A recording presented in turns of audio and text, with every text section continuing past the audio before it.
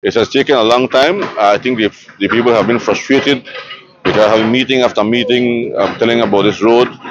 It is finally a reality. It is happening now. The contractor is on the ground. We signed the contract a couple of weeks ago, and now today the construction is actually beginning. The physical work is commencing. And we hope it will be done probably in about next 3 to 4 months, I believe. And then we move to the second phase of the project. The first time when I came to San Carlos, there was no road. I had to come by river, through the river lagoon, through the river, and then the river lagoon, and so I ended up in San Carlos. It was many years ago. Today we have a road, but it does not mean that we stop there. This road needs to be improved. This, these two communities in Anchoa and San Carlos are the communities that produce much of the vegetables from the Orange district.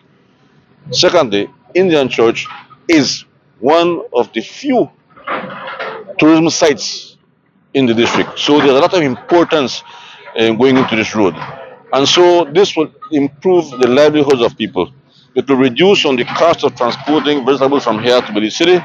It will improve in transporting papayas from here to the port, and it will improve by lowering the cost of transportation and the cost of wear and tear of the vehicle. So this is a very important um, road for us.